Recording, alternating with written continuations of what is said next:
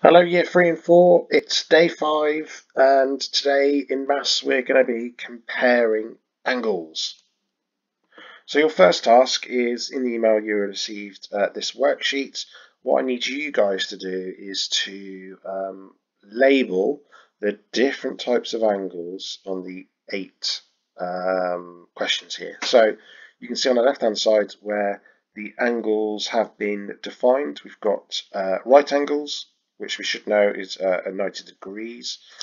We've got something called an obtuse angle. So this is where the angle is greater than a right angle, but less than a straight line. And we've got at the bottom here, we've got an acute angle, which is smaller than a right angle. You can see the angle between the lines is smaller than the right angle. So give that a really good go first to identify the different types of angles.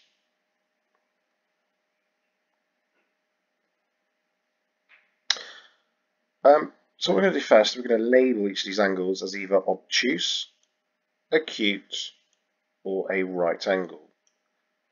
The easiest one, I would say, is definitely the right angle, where we can see the two lines in the middle meet together to create a 90-degree angle, a right angle. These two lines have met, and these two lines on this far side have met as well.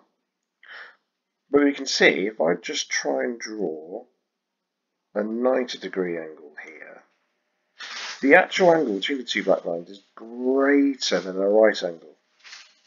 So if we refer back to our sheet, that actually means that this is an obtuse angle. The angle is greater than 90 degrees, but smaller than the straight line.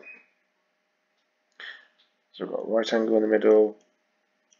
That must mean that this far one must be an acute angle, because the angle is actually smaller than a right angle.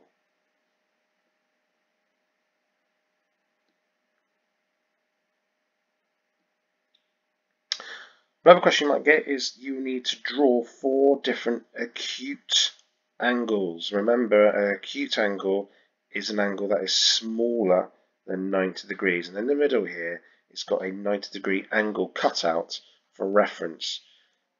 This is 90 degrees, so you need to draw angles that are going to be less than 90 degrees. So asking you to draw 4, I'm going to draw 2. Please make sure that you try and draw this with a ruler, because it won't work or look very good if you don't use one. I can't use a ruler on the laptop, but I'm just going to try my best to draw a straight line here and another straight line here to create one acute angle,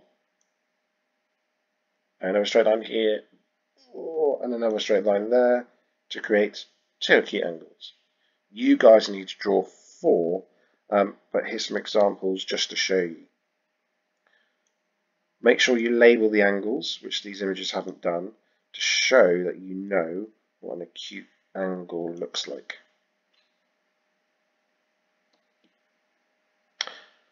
Okay, the question here says label all the angles in this shape as obtuse, acute, or right angles. Okay, so you can see there's lots of parts of the shape here where the 2 lines will meet. So in the corner here, top left corner, we've got a right angle. We've got another right angle in the opposite corner here. There's some other angles that we need to identify. There's one here on this side and another one here, and it's the same in the opposite corner as well. We've got one here and one here. Now if we look at these angles, these 2 in the bottom left corner, they are actually bigger than 90 degrees. Now if we remember, an angle that is bigger than 90 degrees but less than 180 is called an obtuse. I'm just going to put a little O by that to label obtuse. Obtuse. We can see it's the same in the opposite corner in the top right. These 2 are also obtuse angles.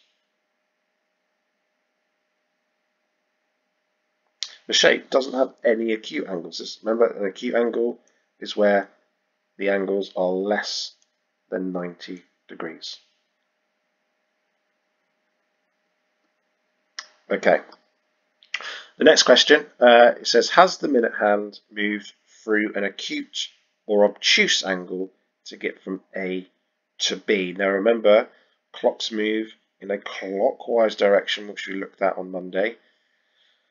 We're going from time A to time B. So the minute hand, that's what we're focusing on, the minute hand. Now, if I draw on clock A, for the minute hand to get from the 9 to the 2, 9 to the 2, okay? Clockwise is in this direction. Has it moved through an acute or obtuse angle to get from A to B? Well, we can see it's created an angle here. The angle is greater than 90 degrees. It has created an obtuse angle. Guys, good luck with the questions today. Remember, do either red or blue or gold.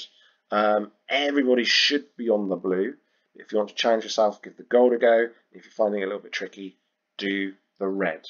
Good luck. Remember, if you need help, please just email your teacher.